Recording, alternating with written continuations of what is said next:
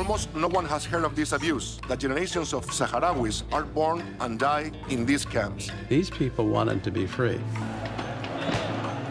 The level of intimidation is very serious. I have never seen a worse police state.